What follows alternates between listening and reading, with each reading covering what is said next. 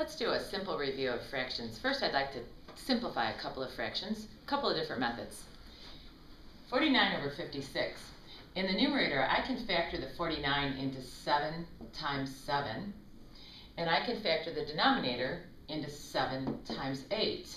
And then I can see that I can remove the common factor of 7 on the top and on the bottom because they are equivalent to the number 1. I'd just like you to kind of see this because this will be useful later in the semester. They are equivalent to the number 1, and I can reduce this fraction to be called 7 over 8.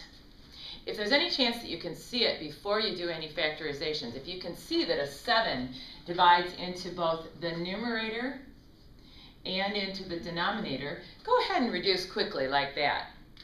Let's say that you have a fraction that's not easily observed. You cannot see the common factor, like 48 over 27. One of the things that you can do is you can factor both the numerator and the denominator into the product of their prime factors. I'm just going to show the number 48 off to the side here. I can factor it into its prime factors by first calling it 2 times 24. The number 24 is the same thing as 2 times 12. The number 12 is the same thing as 2 times 6. And finally, the number 6 is the same thing as 2 times 3. So the prime factors of 48 are 2 times 2 times 2 times 2 times 3. The number 27 has factors of 3, and as a matter of fact, it is 3 times 3 times 3 are the prime factors of the number 27.